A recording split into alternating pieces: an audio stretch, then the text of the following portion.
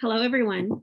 My name is Lisa Allen, and I am one of the co-founders of the Notebooks Collective. We are a virtual literary art space focused on community, connection, and continued learning. We have future events listed on our website, including our next In Conversation on April 23rd, featuring poets Jose Angel Aragus, Quentin Collins, and Daniel B. Summerhill.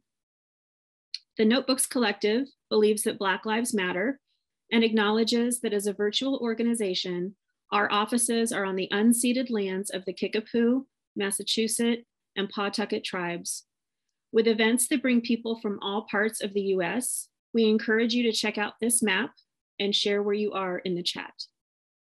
We also want to note that we stand in solidarity with the people of Ukraine and against colonization and war in any form. We hope you enjoyed tonight's event. I'm going to turn it over to Rebecca. Thank you, Lisa, so much. I wanted to kind of give a little bit of a run through about how this event is going to go tonight. But first, my name is Rebecca, and I am the other founder of the Notebooks Collective, along with being a poet and communications person. After I introduce Soledad, we're going to have her read for about 10 minutes, and then we'll start the conversation. And we hope this conversation will prompt additional poems to be read. In addition, if you have questions to ask, you can please send them along to Lisa, and she will ask those questions on your behalf after the discussion. Okay, so I am so happy to introduce Soledad Caballero. She is professor of English and co-chair of the WGSS program at Allegheny College. She is a Macondo and a Canto Mondo Fellow, has been nominated for 3 Pushcart Prizes, was winner of the 2019 Joy Corjo Poetry Contest by Cutthroat, a Journal of the Arts, and the 2020 Swim for the Fun of It contest. Her poems have appeared in the Missouri Review, the Iron Horse Literary Review, the Crab Orchard Review, and other venues. Her collection, I Was a Belle, which we will hear her read from tonight, won the 2019 Benjamin Saltman Poetry Prize from Red Hen Press in 2021. She's an avid TV watcher and a terrible birder. Another thing that makes me happy about this event tonight is that I met Soledad in 2006 in Boston, Massachusetts. We had both signed up to take Rebecca Morgan Frank's masterclass in poetry at a writing center called Grub Street. The workshop was made up of poets who trusted each other deeply, which was such a pleasure to experience. At the end of our 10 weeks together, I believe it was, I solicited poems from everyone to make a chapbook in which we asked Morgan to write the introduction. And of course, 16 years later, I still have it. I reread the introduction tonight where she writes, "The steady, intelligent voice of Soledad's image-rich work." This is still a great description of her work, though it has matured much since we've last workshopped. In her new book, she visits spaces no one can access anymore, reaching into her past to evoke the horrors of Pinochet's Chile and the upheaval of immigrating to the US. Threaded with poems about cancer, she definitely parallels these two journeys, both of which violence and harm initiate. What I take away from this book is that always where there is heartache, there is love. That class bonded me with poets I'm still connected to, and that we still champion each other's successes. And to that, Soledad, I'm so thrilled you are here at the Notebooks Collective to discuss your new book and all things writing. Thank you. It is so exciting to be here. I'm sure I have that chapbook in my area of the world, right? That's sort of like the world of my life. So yeah. And I think we took 2 classes with in the introduction that I read. It was like there was a 6 weeks, and then there was a 10 weeks, and then there was that we had spent a lot of time. And it was very striking to me how Morgan was very spot on. Yeah, well, I'm thrilled to both be here and share this evening with both Rebecca and Lisa, and so honored that y'all would invite me.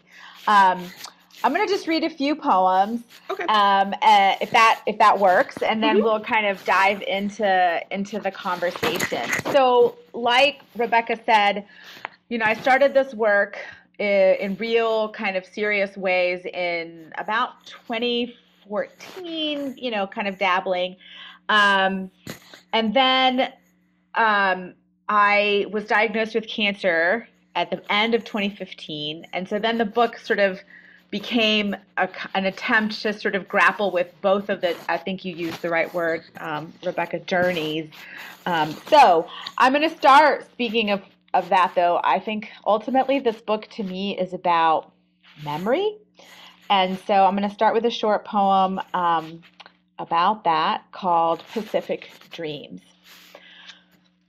Pacific Dreams.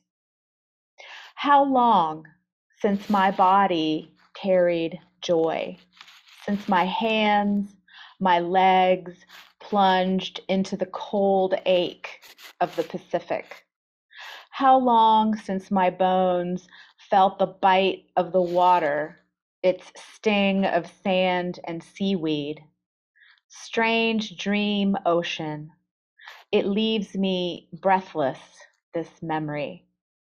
Eyes closed, head submerged beneath the waves, dark cocoon of foam and salt engulfing everything. Beneath the waves, my body a muffled, quivering heartbeat. So when I was a kid in Chile, the ocean was really important. My grandparents had a beach house, and so we would travel there a lot. And some of my best memories are of the coldness of the Pacific. And I remember when we moved to the States and finally got a chance to go to the ocean. It was the Atlantic Ocean because we were on the East Coast. And the water is not cold. I know people think the water is cold in the Atlantic, but at least in the parts that I would swim in, it was not cold. And so I still have that sensation of the body being so kind of being bitten by the ocean.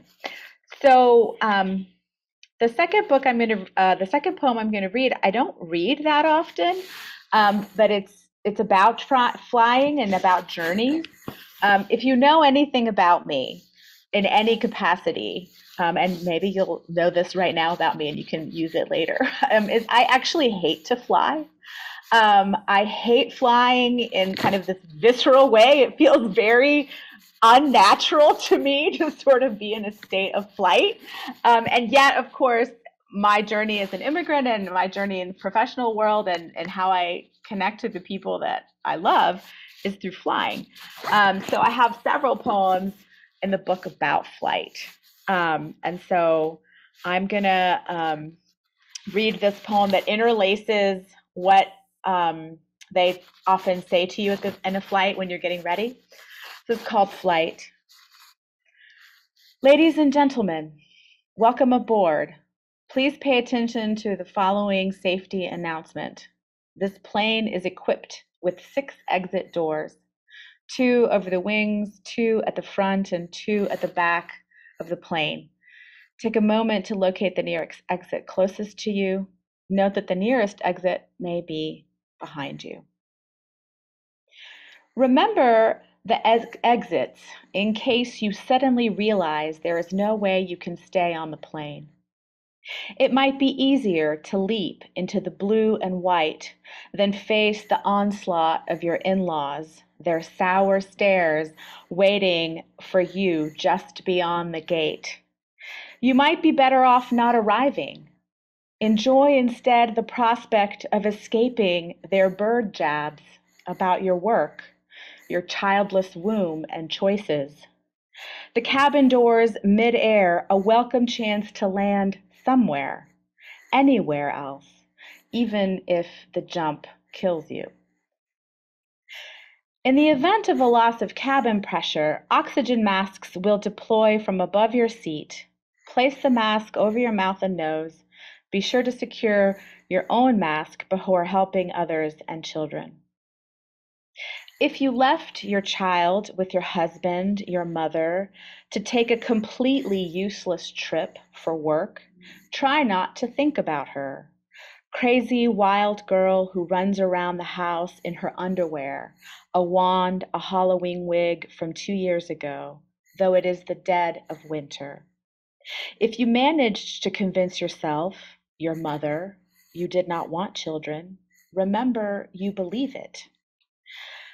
Still, put the mask on safely, knowing you leave no one person attached to you for those early months of sleepless love. Tell yourself you have other joys. Though the bag may not inflate, be assured oxygen is flowing through it. Flowing like sadness at the thought of not seeing your niece again. She has no idea your mind traveled to her at this moment, 35,000 miles above the ocean. Or to the summer you taught her to fish, play hopscotch outside behind the garage. She stained herself with chalk all week, every dress, every t-shirt marked with dusty pink blue pastel handprints. Unabashedly, she asked for ice cream dinners every night, spit out all the broccoli you steamed. She made you laugh despite the waste. She made you love your dirty clothes and mops. If there is a loss of cabin lighting, floor lights will illuminate a path to the nearest exit. This plan for illumination is not likely to bring much clarity about your writing, the empty pages you leave behind, pages you tried to ink but failed every day to write. Instead, you managed chaos. Laundry, taxes, the grocery store, the pharmacy, the farmer's market, the kids' sleepovers, summer camps. The floor lights will not lead you to the words left undiscovered, the words gone missing, the tangled syllables of your father's silence, secret like underground roots, love, forgiveness, grace, lingering vines never planted. In case of a water landing, your seat cushion is an approved flotation device. Simply remove the seat and hold it tight across your chest. Ignore the tightness in your chest, anger, anxiety, the thought of plunging into water, an empty, dark desert without having taken a moment to look at your husband before you crawled out of bed.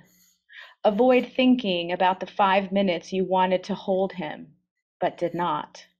Feel the rhythm of his breathing, the way his mouth stays slightly open when he sleeps, the way his hair shoots up from the pillow, how he smells like wood, soap, his body the promise of your days, your nights, his body a furnace no matter what season. Life vests are located beneath your seats. Simply pull them over your head and walk to the nearest exit. Do not inflate your vests until you have exited the plane. The beacon light will automatically flash once you are in the water. It will not be the ocean of your childhood, the Pacific, so cold, so biting, it burned your bones with cold even in summer. You were a fish, mermaid, brown and freckled, making pets of crabs and starfish, killing them every week with your love, but every week trying again. Your grandfather warned you they needed the salt, seaweed, to survive. He never stopped you, let you torture those sad creatures. How little you knew of loss, of leaving, never to return to that time and those years. He would die the year after you left that small country behind. The captain has turned off the fasten seatbelt sign. You are free to move about the cabin, but as rough air can happen, suddenly, please keep your seatbelt secured tightly across your waist when you are seated. When you feel the clasp of the fabric and metal around you, you sense the turbulence, The plane defies gravity, stays in the sky, mocking you with promised death, real and coming, if not today. Looking out the oval window, you recall your days, months, and years wasted in worry. A sad poison, like a river snaked roped around your heart. Envy, guilt, regret, muses of dirt and sadness shackled you to small cement wonders. Suspended 35,000 feet above your life, the plane reminds you of death in every cell. You become a prisoner of metal and steel regret. In living, you erased the sky. Why is it on the ground? You forget the lesson of flying. So that is in a nutshell what happens to me when I fly. Is I basically look around, and I have another poem from this second book I'm working on, and I'm like, oh, these are the people I'll probably die with. Okay. And so like I just sort of, do that. And so because I have this kind of primal memory of flying when I was a very young kid, and I knew enough to know, even at the age of 7, that hurtling across the sky in the tube, right, was probably not, normal, right, in any kind of way. I don't want to interfere with, maybe I'll just read like one more and then we can sort of start talking. Yeah, that sounds great. Okay. So as you know, this is my hair now, right? And it's completely gray. It wasn't gray before I got sick. And there was a period of time where I didn't have any. But there was a period when it started to grow back, this purple blue. And nobody could explain it. My oncologist was mystified. My radiologist was mystified. And everybody just kind of wanted to look at my hair because it was this weird color.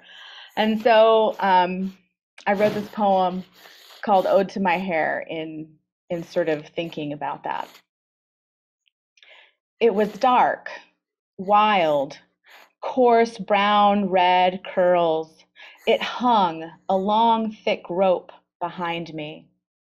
A way to hide, a way to be seen.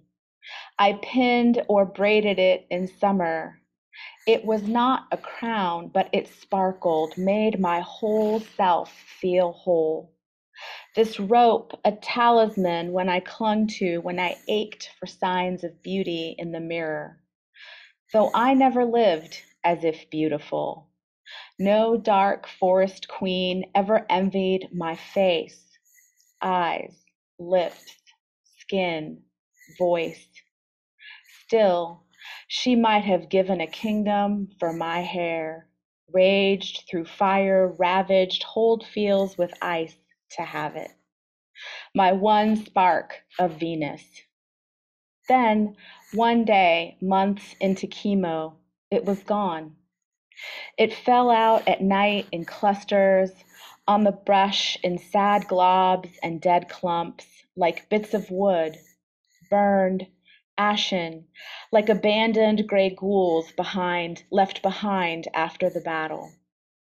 There was no stopping it. All locks vanished. No more waves of color and curl. Bare, empty like a field without poppies. I had nothing to cling to but a strange, bright scalp. A year later, new growth. New spirals dangle like crystals below my shoulders, glowing. Strangers on the street ask, is it real? No way to hide. Chemicals made me otherworldly. Coils of slate blue, gray, purple mixed with white. Alchemy of medicine and time. Thank you.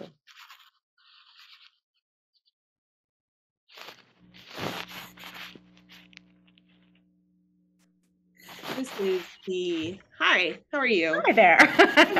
It's me trying to do too many things at one time. No worries. So cool. Thank you. So yeah, I'm so excited to talk about this. I feel like the first thing that I wanted I guess there's so many different ways to approach this. Yeah. And so I think the first thing that I was kind of thinking about was we talk about journeys and, the idea of like a journey for the book itself, like how you put the book together. Like, did you initially conceive your manuscript to be about one particular thing, and how did it kind of change and evolve when you were writing it? Yeah, I have thought about this answer, right? One of the things, of course, is it's all in retrospect, right? Because when you're in the actual middle of the process, you're just like, I have no idea what is happening, right? You're sort of just, you've done this, right? When we're putting books together. So I started with the idea that I was just going to write a few poems. Okay. I was just thinking maybe it would be a chapbook, or just kind of a series of poems. I wasn't necessarily thinking about it as a book, and I started with poems like Losing Spanish was probably one of the first poems that I wrote for the book, and sort of just I was in a workshop, and it just sort of happened, and that was really exciting. And then I sort of kept writing, and I'm a slow writer in some ways. Like I'm a fast producer of crappy, bad drafts, right? Like I'm a very good, bad first drafter, right? That's like so important to be able to get at least the first draft out. Yeah. A lot of people can't even. Yeah, no. And I actually loathe, like in a visceral way, right? Even though I know it's like the right thing to do. And in fact, where real writing happens, the revising process for me is torturous. Like, interesting. I really, I have gotten better at it, and I have learned to appreciate it. And this is where my students, I have so much empathy for them because, they come to class or the office hours and like, I don't want to do this. I'm like, yeah, I know. I don't want to do it either. So I wrote a few poems and I thought, okay, this is going well. And they were about memory and immigration. They were about Oklahoma. And then I got sick, a year and a half into that writing. And it became a way to anchor myself through being sick, if that makes sense. So the journey became about making sure that I could still write, because chemo really screws with your brain, right? It sort of does stuff. So it became a way for me to think about something that wasn't being sick. And that's when I started yoking the idea of immigration and memory to the idea of cancer, because both of them are about memory, which is, I think, how I thought about putting the book together. I didn't want to write a cancer book, but I knew that I couldn't really avoid writing about what was happening too. And so I started thinking, and I'm still thinking about cancer in this way. I started thinking about it as like what the body physiologically kind of remembers from experiences of being sick, even if you can't quite articulate it. So it became another way to think about that. Right. So I put it together like that. Okay. Yeah, I could see that, like the body, we know that we carry with us physically the memories that we've had. And so that's such a brilliant connection that, like, of course our body also remembers that. Yeah. And it also felt like a way to like pull yourself out of your body potentially and look at it in like a kind of holistic way without being in it, so to speak. Yeah, I mean, it's kind of, I'm such an American immigrant in this way, because like when I got sick, working on something that mattered to me and was meaningful was actually really important. And so I did a lot of work. I was on leave, but I did a lot of writing. I did a lot, even though I was also desperately sick a lot. and then especially after the year after, like 2017, I was on sabbatical. I traveled to Santiago. I did a whole bunch more research. I read about the book. I read about Chile. I read about work. And so about what was happening with Pinochet. And it became another way for me. And I'm going to sound very cliche, but after I was sick and then I was able to not have evidence of disease, I had always wanted to write a collection. And I thought, there are people who didn't make it, like in a lot of ways, right? Whether through the violence of the state or the violence of disease. So I sort of really forced myself to imagine it as a book. Yeah. No, I was going to say that violence in a way does play a large part of the manuscript, you know, in that the state violence that forced your family to flee. Even in Richard Blanco's blurb, he talks about your unflinching witness to the emotional trauma inherited from war-ravaged Chile to the exiled plains of Oklahoma, as though to witness is to love. And then I also noticed that in your poem, In Poison Time There Is Love, you write, every moment of blood and pain, everywhere there is love. And I see that in the tenderness in which you write about the victims that you would not have never met and never had the chance to love in that way. But I think it is like such a powerful emotion. And could you talk a little bit about that, about like this everywhere there is love? Sure. I mean, well, first of all, right, we were not forced into exile in any official capacity, right? Okay. It just is the case that things converged. And so in 1980, it made sense for us to stay. But the thing that happens when you're an immigrant, especially out of a place like that, or it happens to me, is there's a lot of silence around it.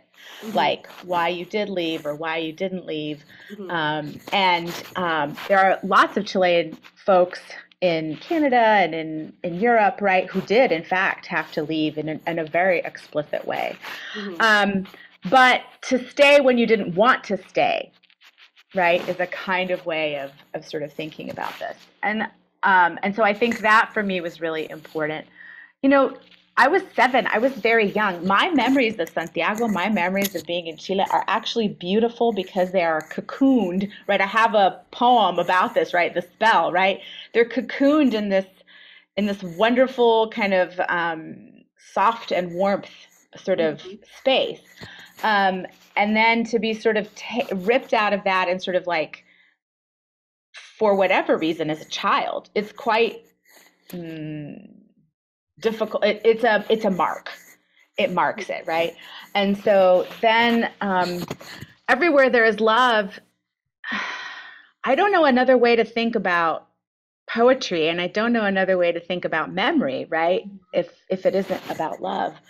I work with a scientist in my professional life, and she studies memory, and she's taught me, and she sort of continues to teach me that the way we do memory is every time we remember something, it is a new memory. The brain, in fact, remakes it. Interesting. So I love that because that's basically writing, isn't it? Like right. You're revising constantly. Yeah. So I love that. And so for me, this is a book of love. And actually, it's a book about memory and a book about love. And it's a book about thinking about the future. Like in the collection, there are a couple of poems to my sister's children. Yeah. And they were a very clear audience for me. Like I wanted them to have like an opening beyond the book that was like, hey, this is where you could come from if you wanted to anchor yourself in this. And then it's also where you leave from, right? You can move beyond it.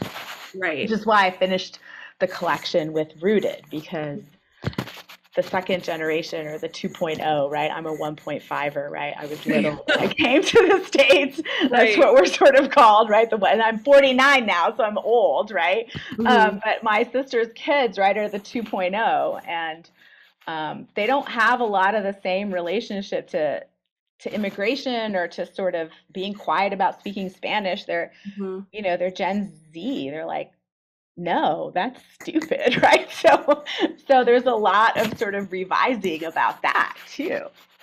Right. You know, I see like the poems that you have about childhood are definitely like very warm and you totally, there is that sort of feeling of cocoonness, feeling secure, and that I guess is a really good juxtaposition of that feeling ripped from that to come to Oklahoma, when in actuality, like outside of your cocoon, was like this really kind of intense stuff, right? And yet I loved living in Oklahoma. Like, let me just be clear, right? I met people that I still are consider family. And so there's this interesting way in which it's only in retrospect that one, like, living in Oklahoma was great. And in part it was great because I thought it was temporary. We thought it was temporary. And then we ended up staying. But I have fond memory, like, I know it's going to sound strange to say this, but Oklahoma 1980 to 1984, living in married student housing, it was an incredibly diverse and international community that I lived around. And then the friends that we made, our family friends that we made there, that we are still very close to, right? They were wonderful, incredible people. And so it's also this sort of, again, this strange juxtaposition of knowing like Oklahoma in the structure of the United States, and then Oklahoma in your private kind of personal life, which is how I think of it. Well, I think I just thought immediately when you were talking about like the childhood and being in this incredibly diverse community, your poem, Alien Magic. Like there is such the, like, it was happy and that just the idea of debates about. That's all made partially kind of right poet's license, but yes, we right, like I have very wonderful memory, like in married student housing, we live in a teeny tiny apartment, but we had neighbors from Iran and neighbors from Ethiopia and neighbors from South Korea.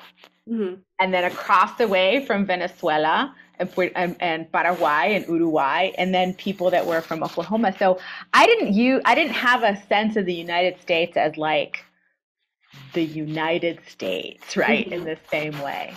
Even though, of course, there was oil everywhere, and that's kind of what I was thinking about when I read what was it, Immigrant Confession? Where that is kind of like the juxtaposition of kind of like the US and its expansion and its colonialism being celebrated as this like manifest destiny, but not realizing what comes, you know, underneath it at the time. I thought that was a really, I mean, there's so much of our education from the 80s that we're like, oh, we would not be taught that today. But it was just, I don't know. They were just really interesting to me about how you find your way. I don't know, if you find an answer, let me know. I just, right. I think poetry is a way to enter those conversations. I think for me, it's a way to think again about the possibility of condensation of those memories. But it, in some ways for me, what feels very expansive about the book is that it crosses so many different borders. Which is how I think about what it means to be an immigrant, but more privileged. And so I have papers and other people don't have papers, and I am completely fluent in English, but that means there's shame about Spanish. And right, there's a lot of, I guess what I would say is there are so many different stories that there's not one immigrant story. Yeah, for sure. I think I have some questions about form and things like that. But before we get to that, because I noticed when you said about having papers and like to document was like a great poem, kind of investigating the way how we are remembered and like how we signify who is a human being that belongs to a family or a country. So that was really great. I wanted to speak a little bit about your sabbatical, because I think that is like a really unique experience to be able to like do that kind of research.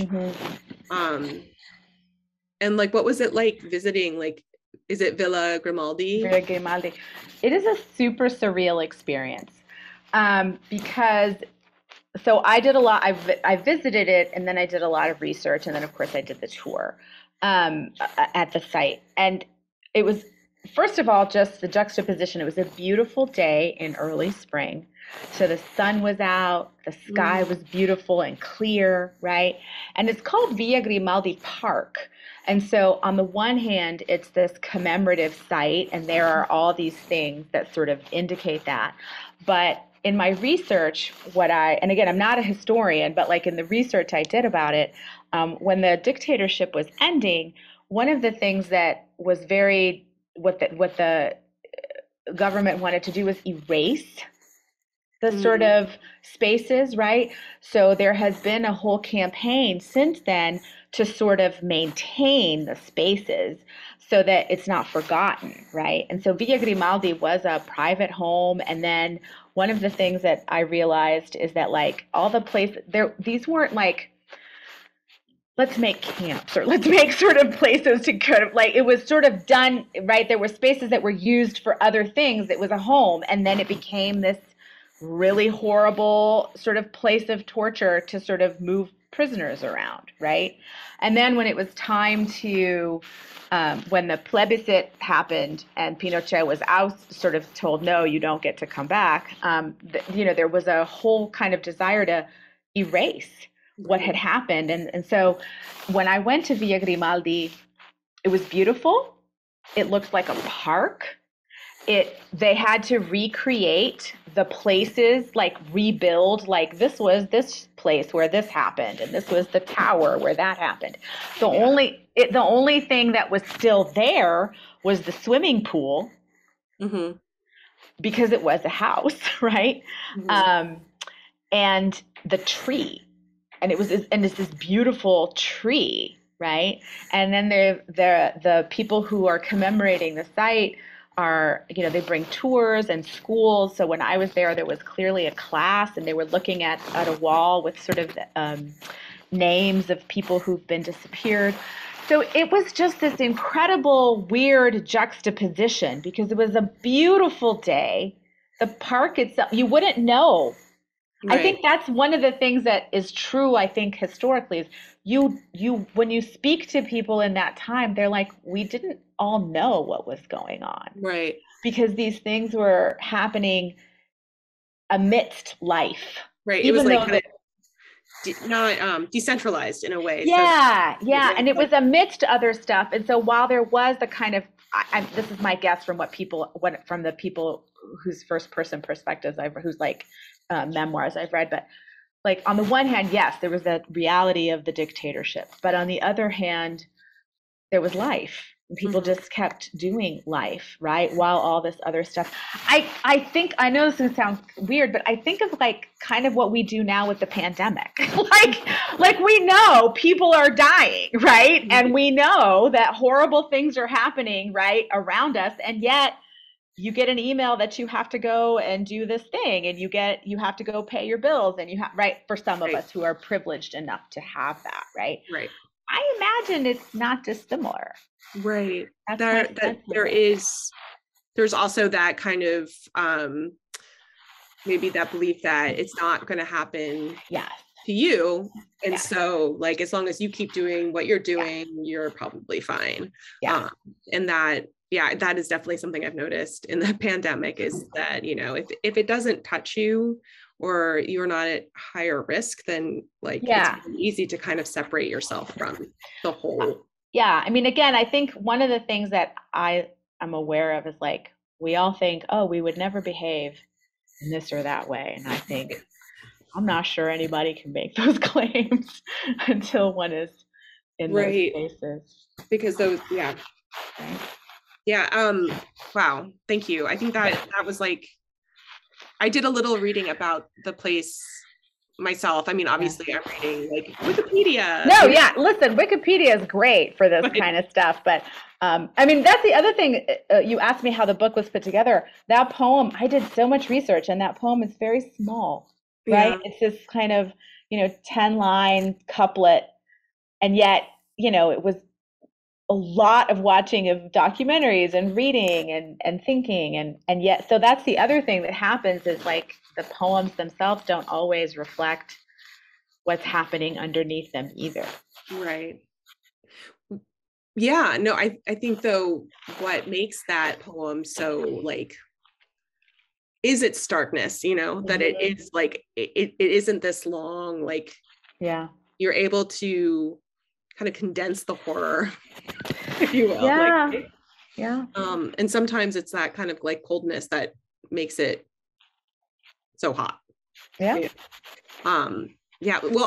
there's one particular poem that I was really interested in talking to you about, which is the memory spaces.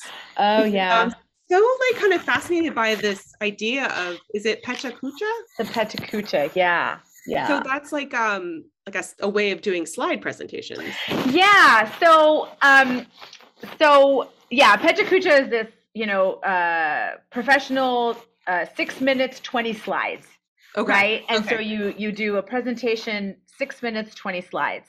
But Terence Hayes, brilliant poet that he is, right, sort of invented this idea of the Pecha Kucha poem. And he, I think it's in his book Lightning Head, kind of wrote a sort of Pecha Kucha about an art installation that he was in. And so when I was taking a workshop at Grubs 3 Writers, this was an option, right, to sort of write an ekphrasis or a Pecha Kucha. And I liked the idea of merging them.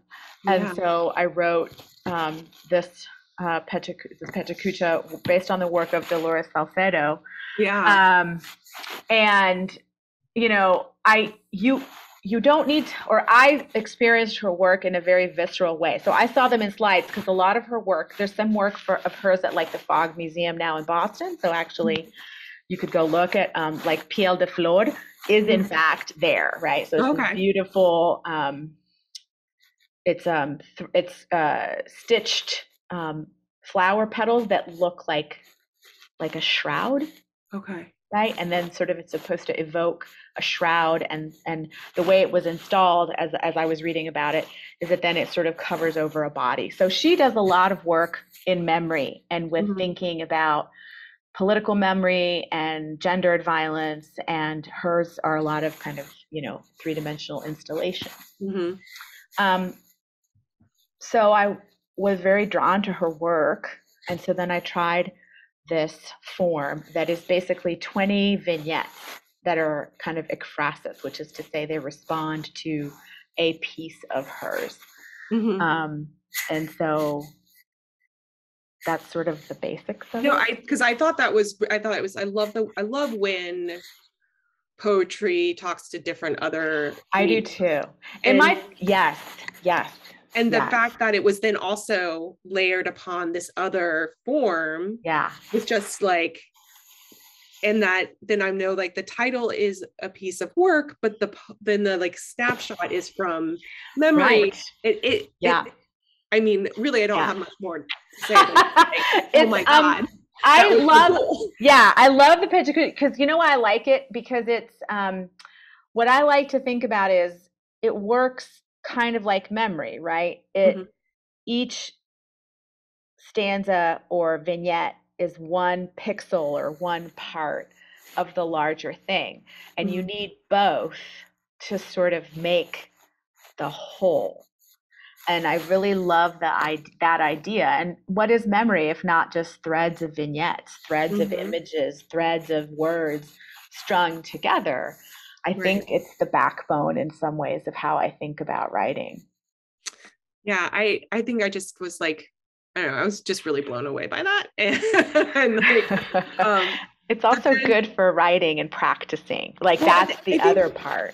Right. Form is one of those things where like, I feel if you get stuck or if you're having trouble, like forcing yourself to work within confines is like an excellent way to either like get something out on the page that matches the form, or get something out on the page that looks like nothing Absolutely. like it, but at least you did it. And then, you know, like there are other things that I noticed, like your ode to your hair. And I like the use of text, you know, this other, the CIA reports, the medical diagnoses, the flight attendant announcements. Like, I think that's a really interesting way of taking this external text that is, you know, in that kind of,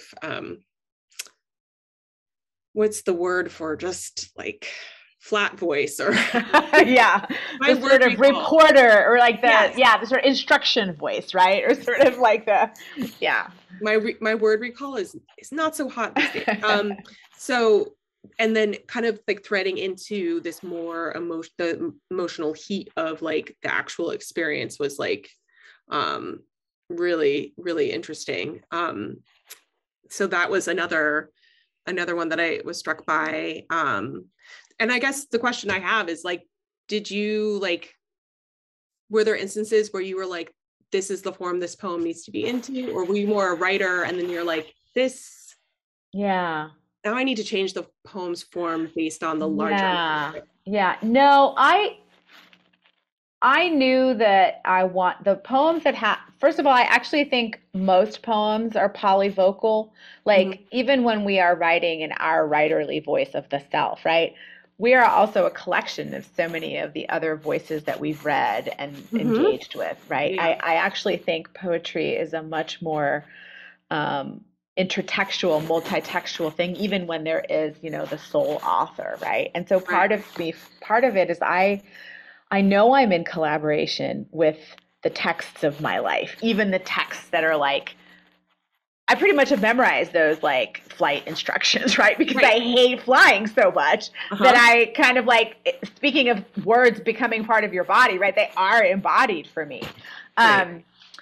So for those, I knew that I wanted a kind of call and response.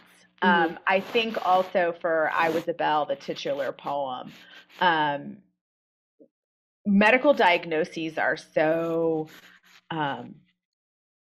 sucked of heart, right? Like if you sort of go to, in my case, it's my chart, right? And it's sort of like have all the sort of things that have happened to you and you click on the link, right? It's like symptoms include, right? And it's just kind of these lists of things that in so many ways erase what that means, right? To the person, to the family, on the body. So, yeah. I think that, that was one thing is, what is it? In my chart, like your spine was unremarkable, or your spleen was, and that was like the word they used to be like, you're fine. There's nothing to remark upon. But I just always chuckled at the fact being told that I was unremarkable. It's unremarkable, right? If you think about it, you're like, oh, not worthy of comment. Okay. Thank you. So I love that. In fact, the second, I'm thinking more and more about kind of the language of medicine and the language of diagnoses, right? Let me be clear.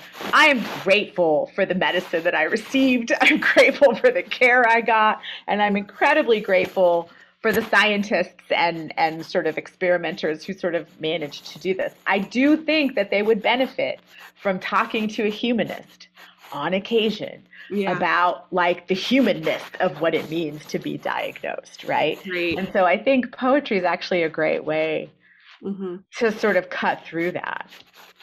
Yeah, no, I think there was like, I was listening to something where they talked about how like 94% of doctors or like students in medical school don't know what pain is, like how you get, like what is pain.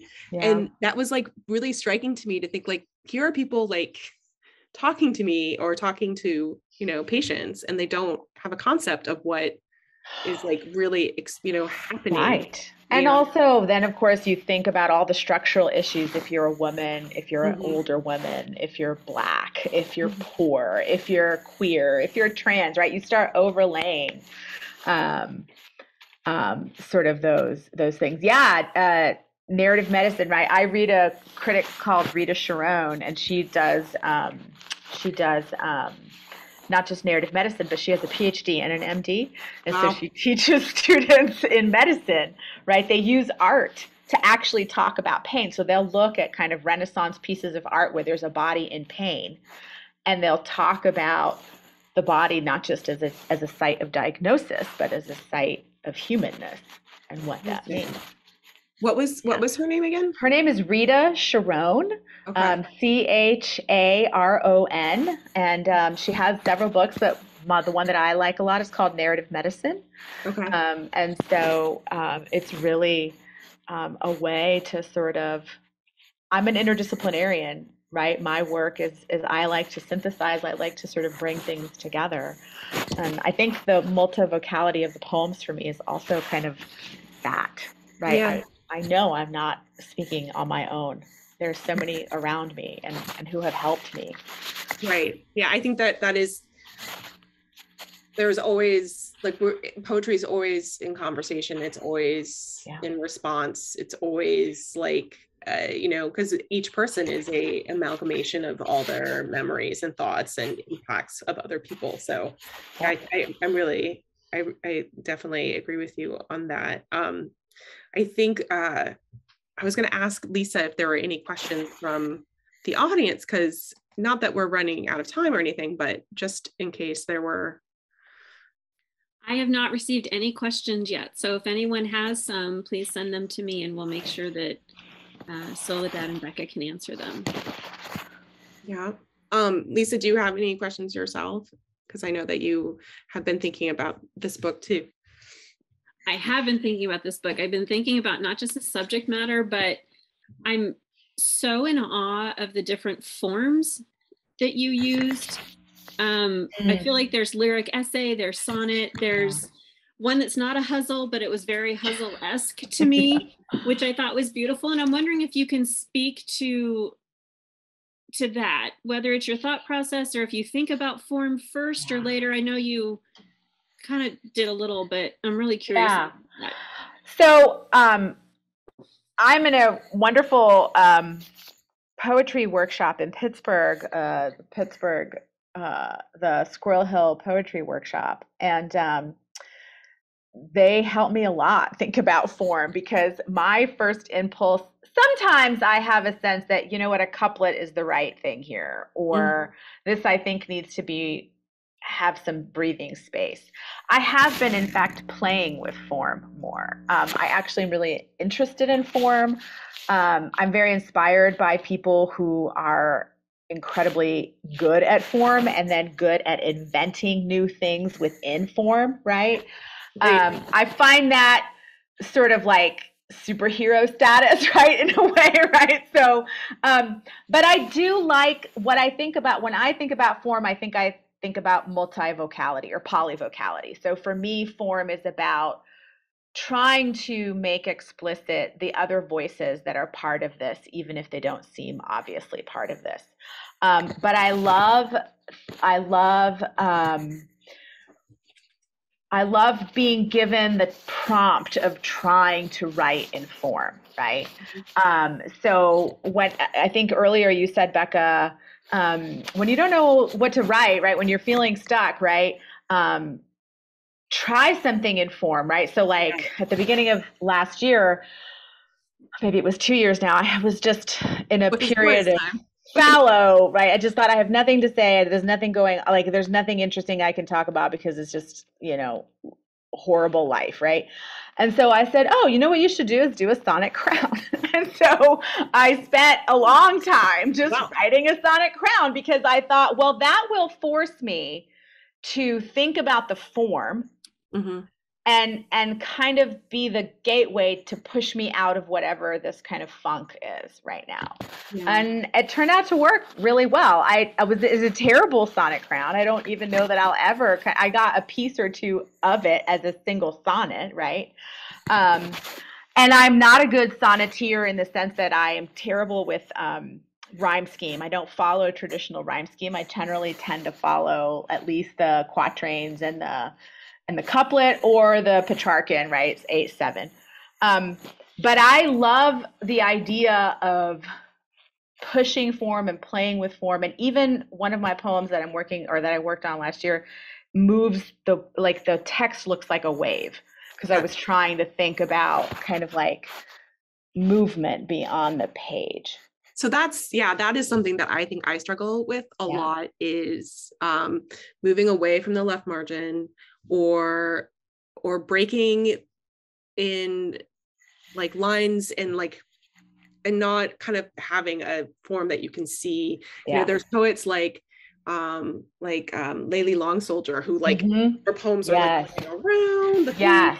And I'm always like that. Or Anthony Cody, his most recent book is some of it is sideways, and like it interweaves, like part of this poem like comes back later, right? And so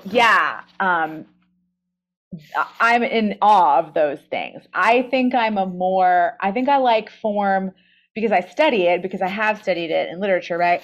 I am inspired by the forms that I've studied. The sonnet, right? The ode, the lyric, I love the ghazal, right? Because it's also like a folk form, right? Like it's also voice, right? Which I think is what poetry, right? Poetry comes from the song, right? It comes from ballad, right? Sonnet comes from sonetto, which is little song in Italian, right? So form for me is something I struggle with. I don't write the first poem usually. It's usually a blob, right? Like the first poem is called The Blob. And then from there, right, like I try to maybe think, sometimes the blob stays, but often then I'm like, yeah, okay, this is obviously just your first try. Right. That's so encouraging, because that's my first drafts are always blobs too. So, and then I try to excavate from there. Well, if it's any consolation, when I took a class on revision with Ellen Bass, like she showed us blobs. Right. Yeah, I mean, I really like the idea of like the blob. Like, what could you do with a blob now, right? Like, I'm actually really interested in that. I think there are definitely moments like where you find where you've let your editor down, like it's gone for a second, and there's like a little spark of something, because you're just like, because I think my conflict is having the editor come in too soon and like start changing things before anything gets fully realized. And I think in a way, maybe your hatred or loathing of revision might be like a good thing. Well, it's not a practice I encourage. It's just that it's the truth of what I do. And then if I'm distant enough from it, right, then I can go back and kind of be more biting, I think is the need. Right. The distance thing is really interesting, but I wrote down earlier your distaste of editing, and I'm wondering if you have for people who share that dislike, do you have other tips or processes that you could maybe share? For revision? Yeah, I mean, there are readers I trust. Like like I said, my Squirrel Hill poetry people are so good. I trust them with like usually a first draft of something. And there's such a diversity of readers and a diversity of writers and such an incredible sort of breadth of experience. I think that the other thing I do is I'm a really good student. So, the way to worry about revision is to sort of force yourself to do it on someone else's time clock. And so I sort of put deadlines for myself, right, externally, and then sometimes even just kind of having accountability. And honestly, I believe in workshops, like fundamentally. And so I am always trying to sort of be in workshop space in some capacity, whether it's informal with just a writing group, or more formally when I'm like, okay, you need a kick in the butt right now. You need to do something with this.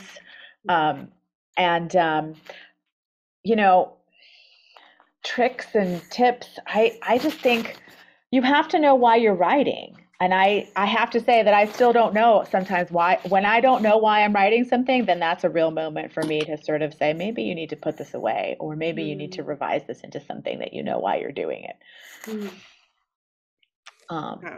No, I immediately thought about when you were talking about this, accountability. I think it's something that when I was in school, there was those external deadlines, and I love being a student, and yet like being outside of that frame, it's I think something that Lisa and I have talked to about, like how do we encourage each other and others to generate work when we're also so busy with everything else, like you want to be kind to yourself and things like that.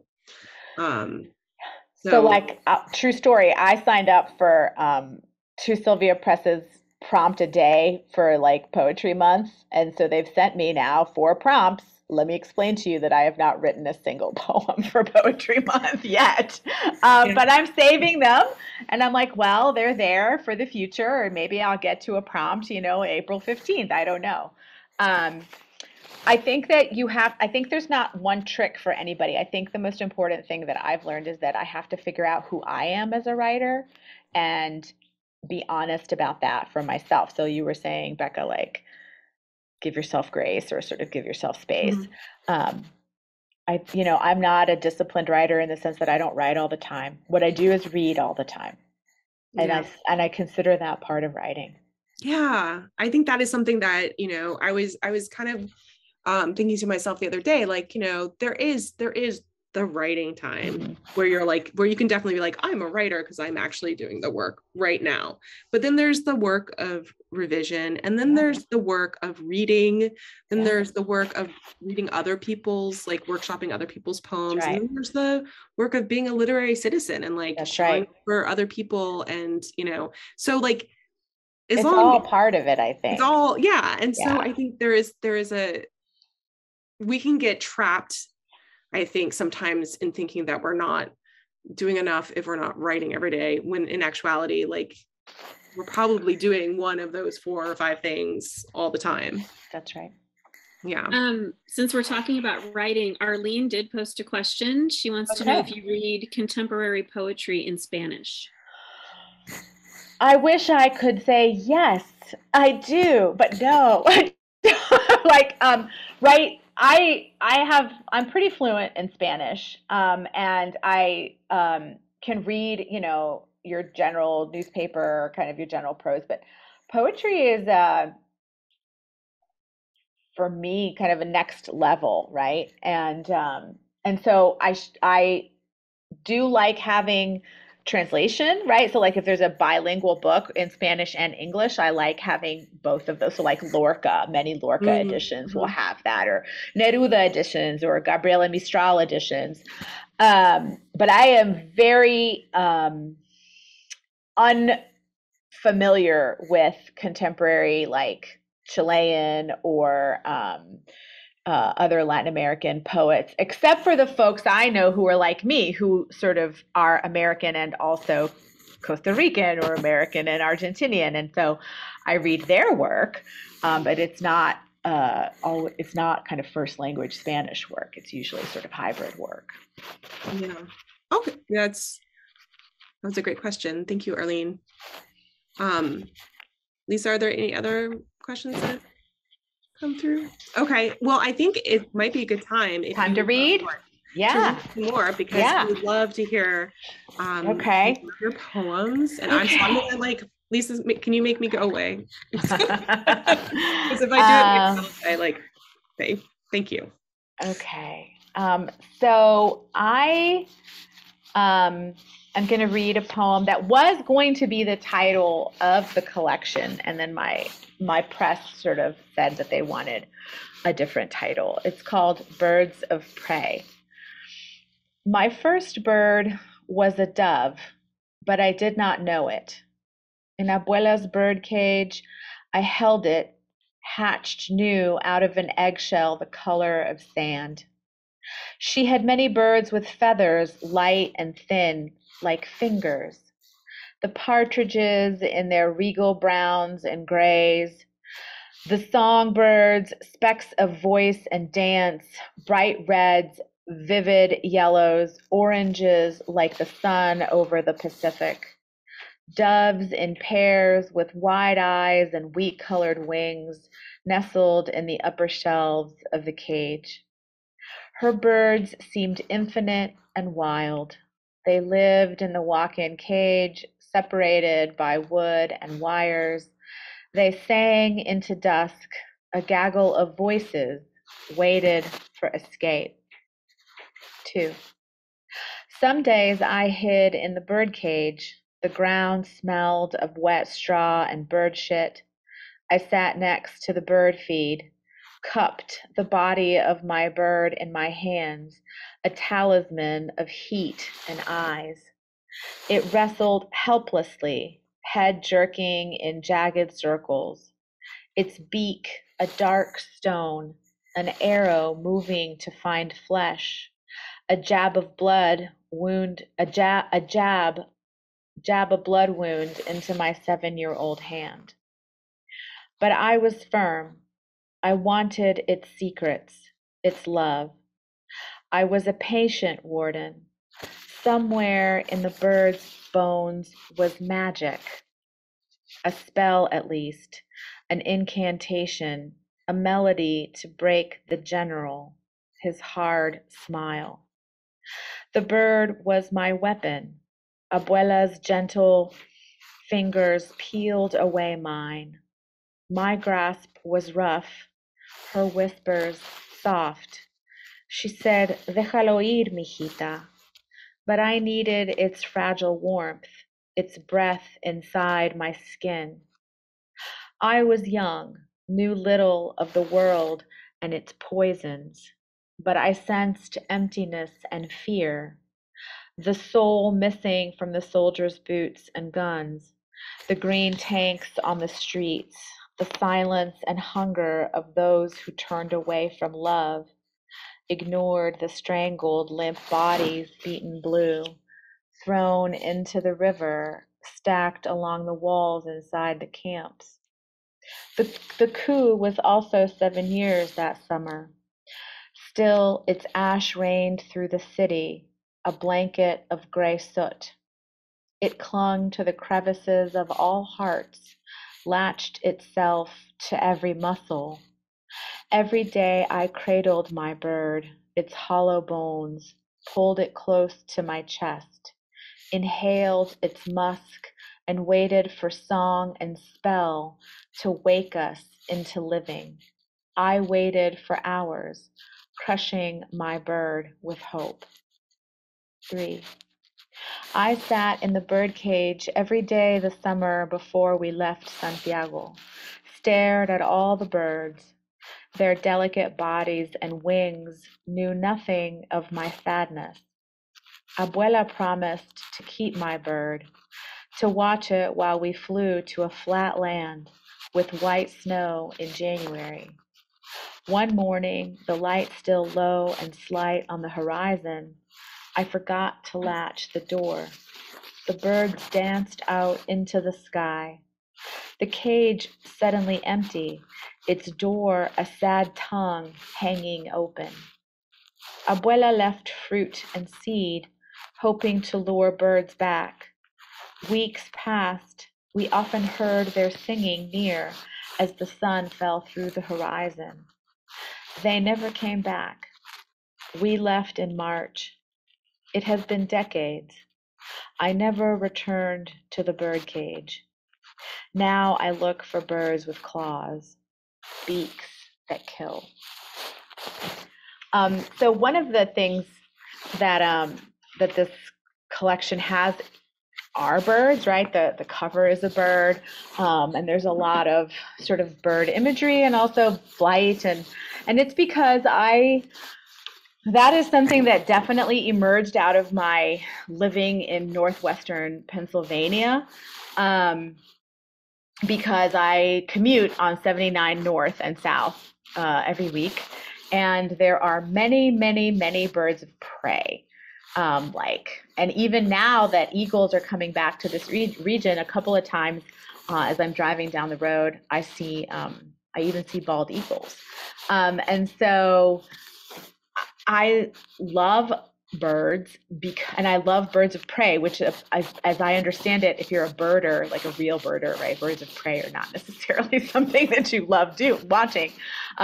In fact, in my neighborhood, there are a couple of hawks that sort of live in my neighborhood, and I have a bird feeder, and sometimes I'm like, oh, it'd be great if the hawks would start kind of eating these birds. So I'm very much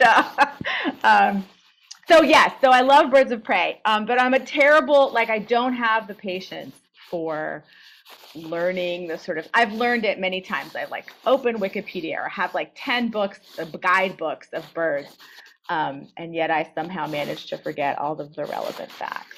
But birds for me sort of end up being really important, and it did not occur to me until very late in the writing process, when I started writing about birds of prey, that in fact my grandmother loved birds and had birds when I was growing up, and so I remembered returning to the cage when I was a kid. So I've been told that this collection of poems is really sort of a downer.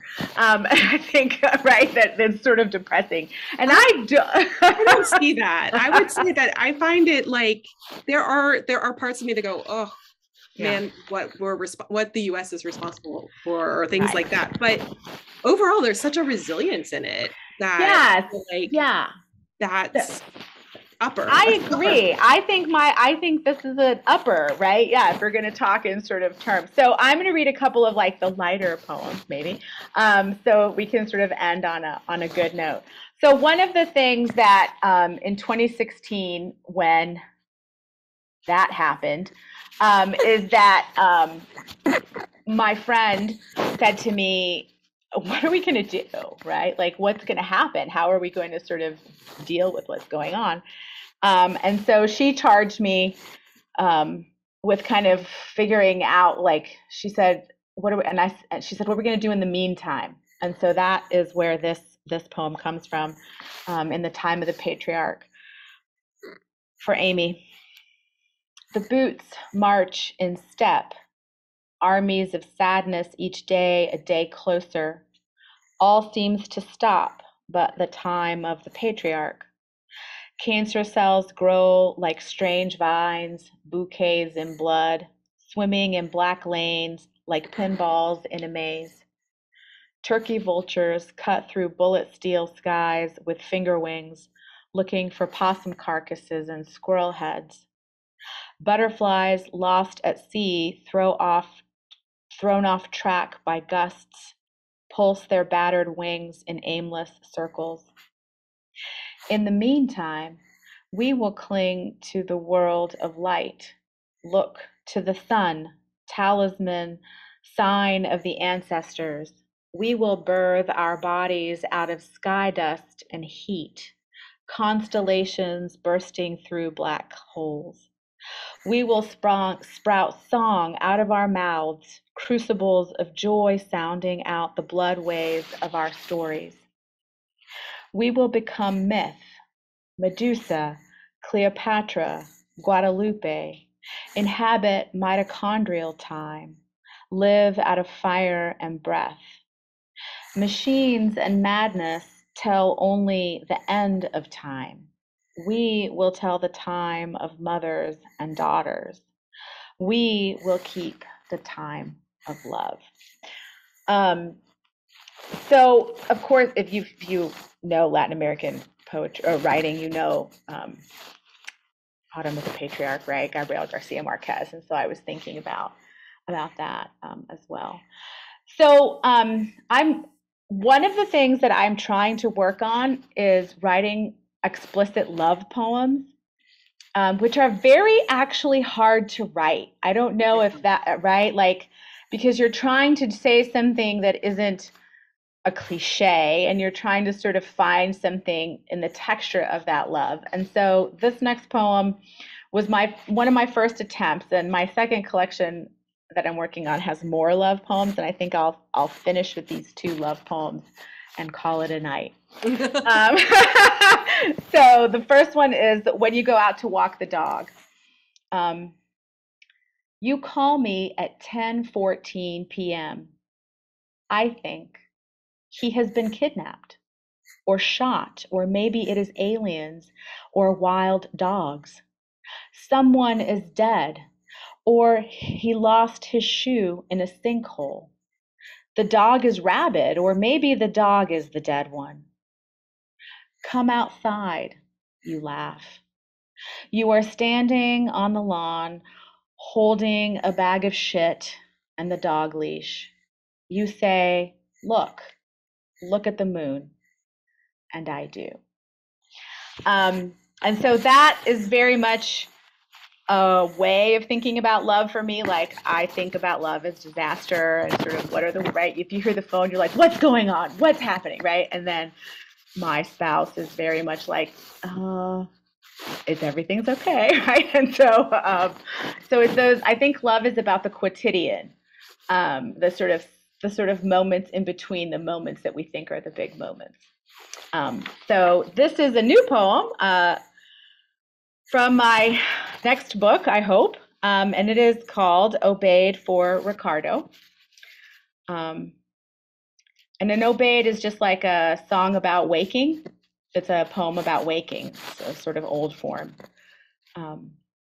You look calm, like the ocean before the wind catches it, shakes it awake, wide with sound and aching. I have not slept for hours, red-eyed in the darkness of the night, my brain unable to catch sleep, my thoughts like bullets bursting out, erratic staccato speculations.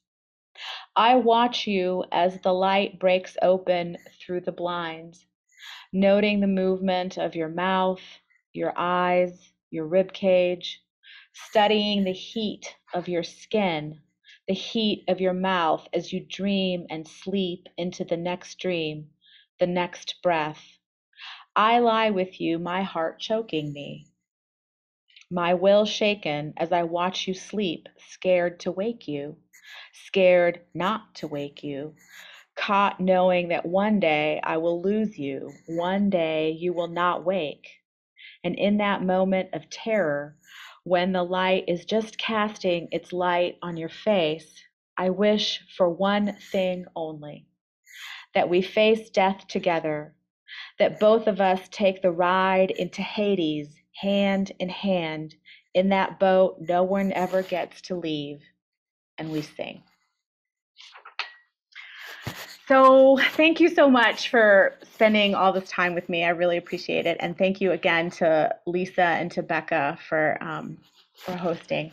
Yeah, no, I'm really, really happy to have you. And if everyone would like to, take a moment and say hello and congratulate you, that'd be great. We'd love to see you.